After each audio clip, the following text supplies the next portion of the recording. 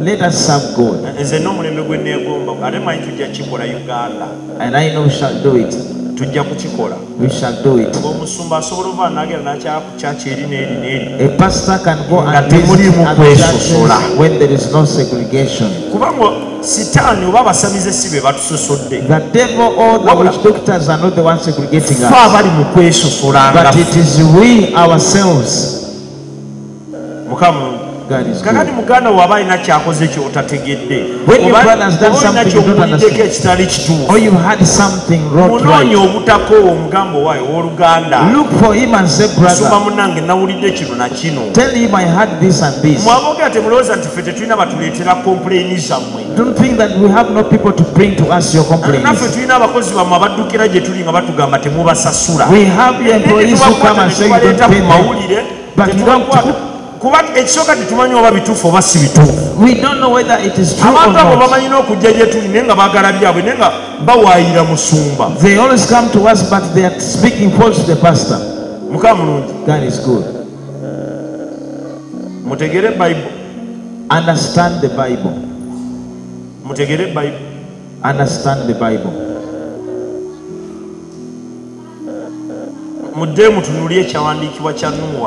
Go and observe the scripture of Noah. His son found him naked. Went back or speaking this and this. What did he get?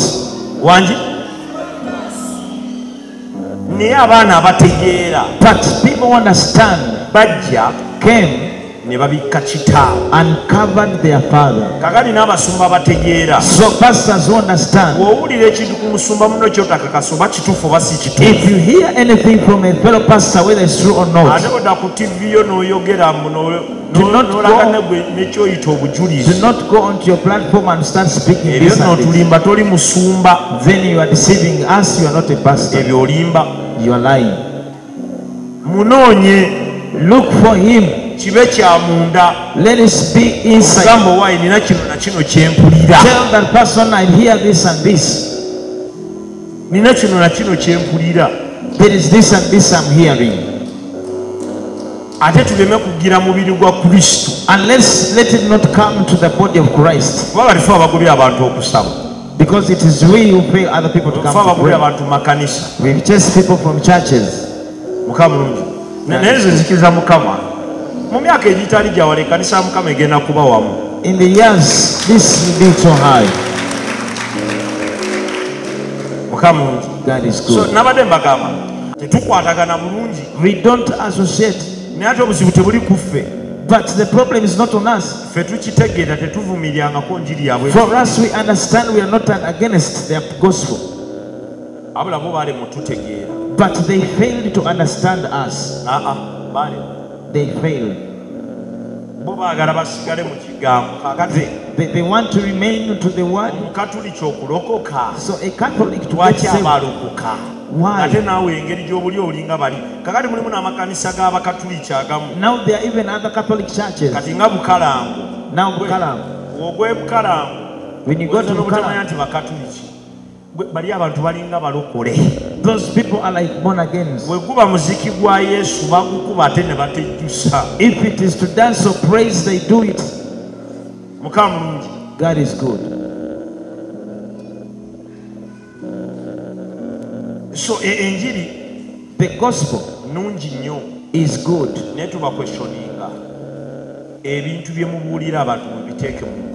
Put what you preach in action. God is good. Put them into act. Now the church of God, there are things which are going on but the church of God, the pastors and we believers are the ones destroying it. It is we who are breaking it. This that people say that they did rain, it used to be on us here. But people thought that he finds everyone. God is good. kanjikole bwe nti. Now let me do it this way. Olw'obutamanya kirabo buli omu Katonda kye yamuwa. Ignorance is that the gift that God gave to everyone. Kisitudde obujja mu makanisa. It has stirred up envy to churches. Mu kusitula obujja mu makanisa. To lift up envy to churches. Omusumba tasobola kuyimuka n'abagamba nze kino kye kinnuma. A pastor cannot stand and say this hurts me. Ateekawo birala. He puts other things. Kati kankitereeze bwe nti. Now let me put it right. Olaba. Now you see. Nsobola okuba nga nze ndi muzannyi wa mupiira. He may be a footballer. Nga musumba Philip yeemuddusi. And Pastor Philip is bwe tugenda mu kisaawe ky'okudduka. So when we go into the racing, awantwala. He takes me. Bwe tujja mu kisaawe ky'omupiira. Now when we go to the football, nange nkola ki? He also does what? Kati ye ne kanisa. So this is the church. Buli omu Katonda yamuwa ekirabo. Everyone God gave them. Naye kati bannaffe abamu. But now some of us, they want us to go to their gifts where they can handle us. The Lord gave you the gift of preaching. When you go to Dr. Serwada, for example, Pastor Kakande, with Pastor Serwada, Bishop Chiganda, or Bishop Chiganda, preach the gospel. That I want you to quote me clearly. Pastor Kakande, Pastor Kakande, that is not his. They cannot preach like Pastor Chiganda also. Now when you say Pastor Kakande, Dr. Serwada oba Chiganda, Dr. Serwada, Bishop Chiganda, now pray for the sick. Now those you'll be missing up, they cannot even reach him. Now this is the battle in church. The one who preaches the gospel wants you who are praying for the sick to come onto the gospel. For us to pretend on what is not ours. You cannot pretend into the gift which is not yours than the owners. I want you to understand me. If a day comes and I say I'm going to preach the gospel, and then you know the thing, and then you hear Pastor Serwada, that I will not.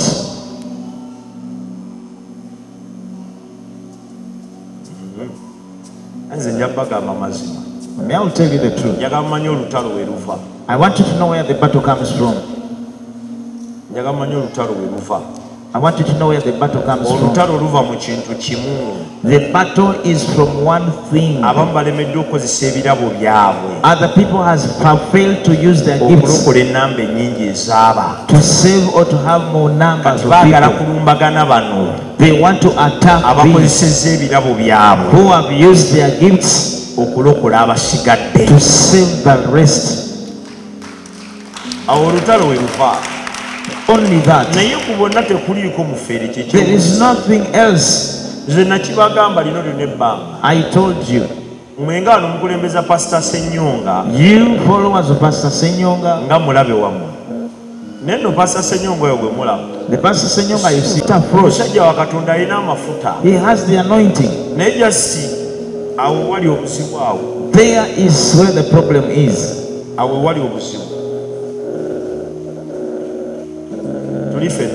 Are we together? There is where the problem is. We want to ask you, the one who leads the pastors. It seems that is what he wants. He doesn't want a pastor who is above him. And he has his anointing.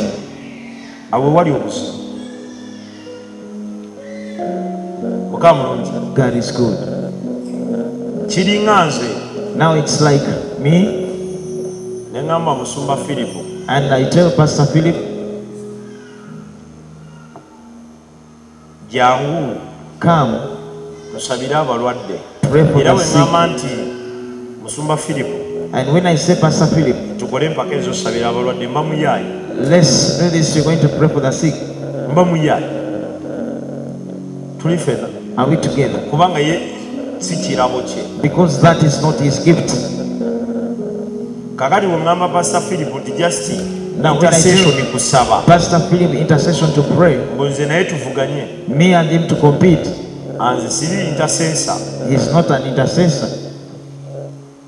nze no njogeramu emirundi yemeka sigano muneegendeeze nze no njogeramu awo musabe I just, abasajja wano nga tusobola mweteekako mu njiri there are other men that you cannot compete with them in the gospel. Pastor Ssenyonga nga yazze nti agenda kubuulira njiri nga tali mbino ebibi When Pastor Ssenyonga comes that he's going simanyi to bannabbi preach, b'obulimba ebyo nga si byalimu if it's not all about talking najja about nti azze kubuulira that he had come to preach, ayayayayayaya sitaani abula waasalira that devil will not know where to cross. mukamulungi God is good. njagala mubeere bagesigezi njagala muwabule bino I ebirabo want you to be wise. kakati gwe tunuulira Now you just look at nabbi kakande Prophet Kakande, oli omusajja the man, watandika obuwulira when he starts preaching, era embuulira y'omulaba nga and he's preaching, si bintu bye era takirwa nako it doesn't take long. esooka ayogera nga bafaana ayogera mpola mpola He speaks slowly, mpola slowly. bwe tutuuka mu kusabira abalwadde Now when we abo come, sebo bo baagala otukaka mu bye tutakola they want to force us in what we don't ate do. tebasobola kyogera kati bagenda okujja weteekako Whatever they're going to put on you, abo balogo you know their wish, abo bafere you know their fault, abo bali babisiyaga you know they are homosexual.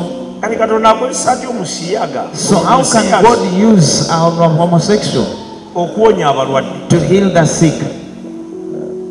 amukozesa ati How can God use such a person? mukama mulungi God is good. so ebyo tuveeyo Let's come back. manye eyo gimwagalayo nnyo naye tukole ki naye nga zizo entalo eziri mu makanisa And those are the buli battles mulokole in church. oba omusumba oba mwogeddeko kigwenywera Whether if the pastor has been woosabira talked about, you stay where you zino pray entalo for. z'abasajja abakadde These battles of these old men. zijja kuggwa kakale nina ne baganda bange abamu be nalabye So now I saw some of my brothers, almost tuli myaka egi bracket yemu age is in bracket. ffenna tuli baana babasumba We are all nze sons. sikyali mwana wa musumba nze wange byagwa bubi For me, nze wange byagwa bubi sikyali mwana wa musumba ndi musumba kati I am not a son of a pastor, I'm a pastor now. omanyi okuba omwana w'omusumba kirungi To be a son of a pastor is era nange good. waliwo enzirawo ne ŋŋamba ne And the times I always say, muzeeyo no yandibaddewo kuba nalina obulamu bwali bunyuma nalina obuweereza nga bunnyumira my father would have been, because nze nga mbuweereza in ministry, njija kubuulira njiri kusabira abalwadde kati ebizibu by'obuweereza I bizinesi come to preach, pray for the tebinkwata nako sick. In other problems of ministry, simanyi tv simanyi biki masanyalazi ebyo nga si bizibu byange TV, electricity, nze what. nga mukama amala okunyamba maze obuweereza God has helped me have abantu ministered. babadde ekimu ekyekumi beebaza People are nga thanking nyingira God. motoka yange nga nvuga ŋŋenda Enter my car, kati bino go. biiru z'amasannyalaze simanyi tuzimba kanisa simanyi tv bagibanja These simanyi issues. nga tebinkwatako I didn't mind oba about olumuzi that. awo nenga ne muzeeyo no yapapa okufa yandiwezeza atesita emyaka nga 8 At least she would have made to 8 years. yandigenza okufa nga nange neeyagadde ekimala naye omusajja teyandekera space The yakweyagala man never left me space to enjoy. kakati laba byendimu Now see, the luli struggle. we yaliiwo When he was alive, nga teri munnamawulire akufa nako teri akwogera nako and there is no one there, no one who could speak unto you. abaagala okukomerera bakomerera ye Those who want to hit you, they will naye hit baaba you. baaba okuva bwe yagenda obulamu tebunyuma Life is not. okuva bwe yagenda He went, buli kimu batomera gwe everything you. ate nabeewo bennyini No, by the way, already I am. Someone was telling me. We are having to everybody Mauli and Agamba with Pastor Ssenyonga Namugamba.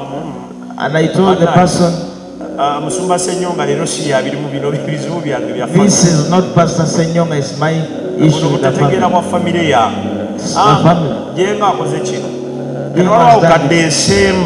December. Amana yankubamu akayimba mbwe yafumbe wange ku Sunday okunayagenda kawiki kalamba ne bankomerera the whole week they nailed me. Nena sirika ne ngamba naye jengo eno natuukayo dye. When did I reach there? Nze gwe bakwata nze yagendanga. It is me who used to go. Muzeeyi no bamusibye. And I put my father in prison. Nengenda and go nemubuuzaako greet him. Nze nga ndi bweru neeyagala. Me, I was enjoying my life. Bwe byatuuka banona nze. Now things changed. Bwe byatuuka banona nze. Things changed. Now they come for me. Oba oliawo nga bakuya akasimu muzeeyi no bamututte. So there they call you, hey, they have taken him. Nze naye simanyi na bibaluwa bya kooti bye bakuntumya ebifaanana bitya. I didn't know how this court always comes from. How they look like. Ninayo nga 12. Bibakuntumya ninayo nga 12. I have like 12. Lumu poliisi yanjigga nako ne military. And the police and military came for me. Nensooka neekweka. I had to hide. Omukolo gwa muto wange ne sibaawo. The function of my sister I did not attend. Ku Monday. Netwala ku poliisi ne mbagamba ande munno. I took myself and I was like, you are looking for me. Kale jjamu engatto. Okay. Nange ne nzijjamu. Toa viatu. Ne bagamba jjamesa ne bagamba muli basiru mwaga abantu balaba olubuto lwawe. Said you want me to tutuule twogere. Let's sit and talk.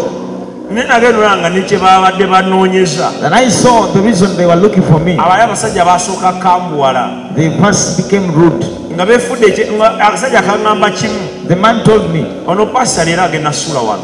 This pastor is mwefula nti muliko amafuta kati leero. In fact by the musirika yangambako mwefula nti muliko amafuta. That you pretend that you have the anointing. Amafuta go egakujja. Now let's see how they are. Karankake kali kati. Tuba tuli awo osi yalina mukazi awo. The osi was awo ku CPS.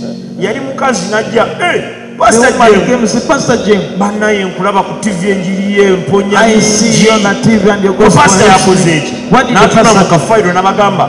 Nena mwe muswaza kanu ka file mukumira ano musajja wande kusana mukubire simu. Na abali pastor genda matu ja pastor you go. Akati nange nenchukire oli ne mugamba. So now I can't get ne mugamba amafuta ogalabye. I don't want to receive the anointing.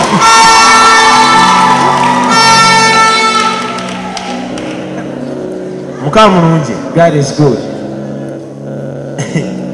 Easy. Me. Amazima lumu. One day.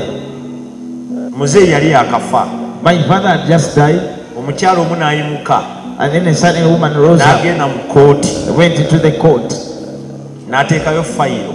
He had to put the file ng'abanja miliyoni 600 demanding 60 million. Yalina abanene abeetegese omuyamba. And they had people were ready to Era help. abantu ne baŋŋamba. And people told me, omukazi ono agenda kusumbuwa. This woman is going to disturb you.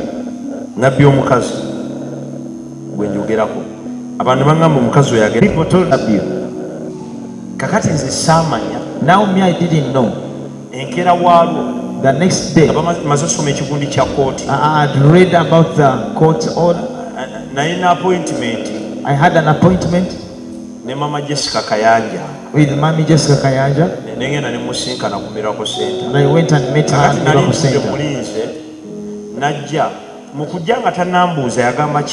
This is what she said. You have the anointing. Saying, not more than you and your husband. He said you have the anointing. This woman was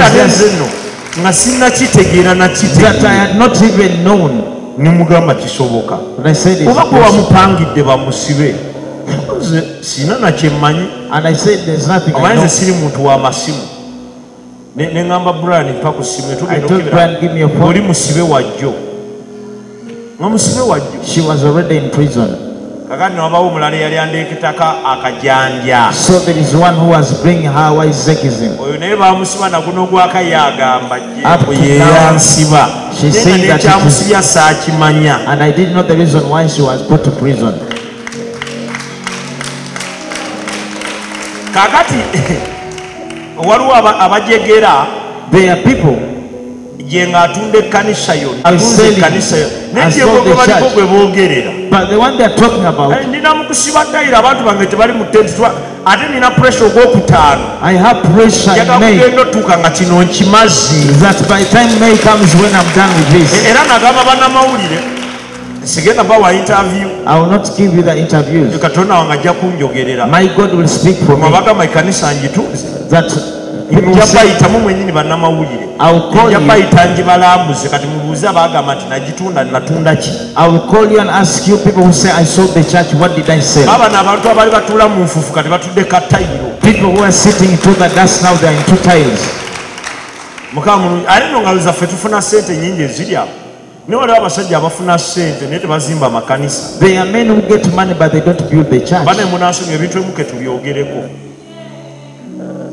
Abantu abamu bawalampanga kitange. Some people used to say, "Oh, my father." Yiga mufere yiga mubbi kakati lero kankibagamba okuva na leero. Now let me tell you from today. Kitange yafa talina maka gazimbye. My father died without any home that he built. Kankibagambe leero Now let me tell you. nze sifuddeeyo. Kitange My father yafa talina maka gazimbye. died when he has not built a home. Naye yali asobola okukuba ebbaati wano nga mwe mwali kuba. But he could put an iron sheet the way he did N'azimba it, mansioni zonna z'ayagala. and he built in a mansion that he wanted. Sente ze yateeka mu Baasani Nduga bataayina kye bayina. The money invested into the Nabo Asa bayimukeko Ndugas eggwanga libamanye zaali zimala otuzimbira mansioni. was enough to build for him a mansion. Sente ze yateeka mu ABS TV The money invested onto zaali ABS TV zimala otuzimbira mansioni. was just enough to Naye build ye for us. byonna byasinga otegeera kye kigamba But what he knew, okulembezanga Katonda, Katonda y'asooka. that you first put God first. Kaakati Now, abamu baamuwalampanga some people could hate him. ne bali mu kibaati Up to now, they are ate still nga into the bamusooka top. ne mu buweereza. And then they are first Naye genda mu ministry. maka gaabwe olabo baga amabaati. But go and see their homes. Genda olabo baga amabaati. Genda olabo oba amaka gaabwe tundubaali. Go and see whether their Naye homes are ekkanisa ya of. Mukama babagamba Mukama y'asooka. They say God is first. Bakazimbira Mukama bo basoose kwezimba. They are first built for themselves, Mukama ne bamuleka mu tenti ne mu mabaati. and they leave God Bo ne into the basuka mu tents, mategula. and they sleep into good finished houses. Mujja bitegeera nti okwogera ennyo si ge mazima. You'll know that over speaking is not the truth. Juzi nabbi Kakana alina akantu kayogedde ne katambula ku TikTok kanyumidde. There is a word is spoken, Kanyumidde nnyo era ne kanyongera ne challenge. and it added me more challenge.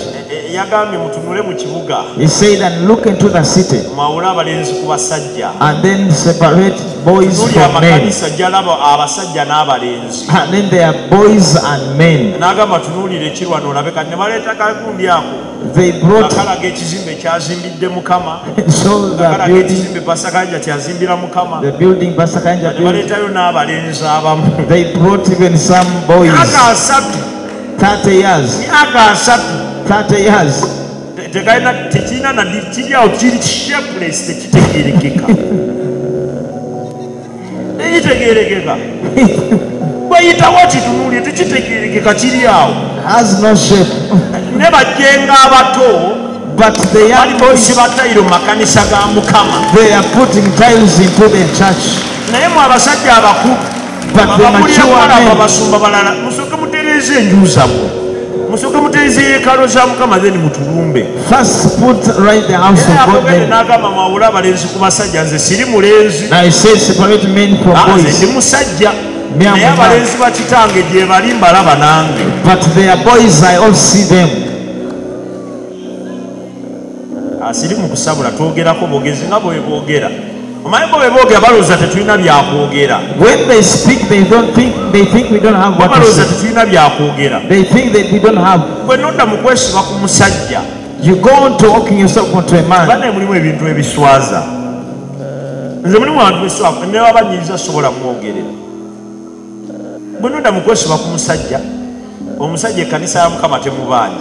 You're the man, the church is of. It is shining. Because God provided.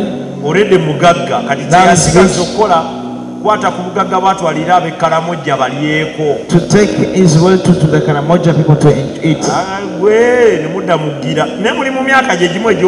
You are into the same age, years of ministry. Speak as there are some people you also do what? Help.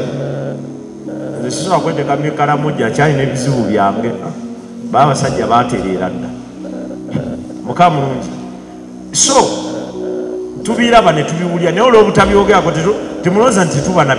we see and we keep quiet, but not because we don't have what to say.